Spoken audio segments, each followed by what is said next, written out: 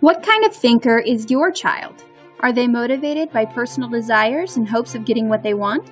Do they let others make their minds up for them? Are they able to put themselves into someone else's shoes and make fair, unbiased decisions? If your goal is to help raise a child capable of critical thinking, you must first understand what it means. Critical thinking is the sum of many different skills that help us learn to make decisions. It is the ability to synthesize information and draw conclusions while determining right from wrong. People who think critically are able to stay open-minded and consider alternative approaches to solutions.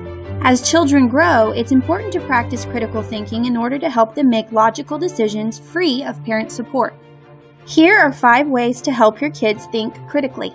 First, help them to seek clarity by asking for examples and explanations if they are confused. Second, urge them to be accurate by checking facts on their own to see if something is true.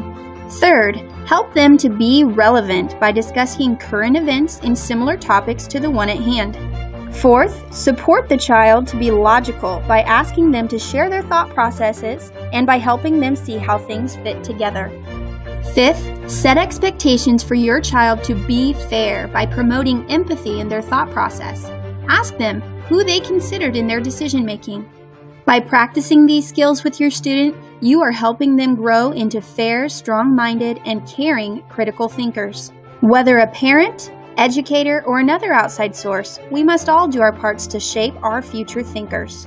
And what a world it would be if we could all make well-researched and empathetic decisions for the greater good.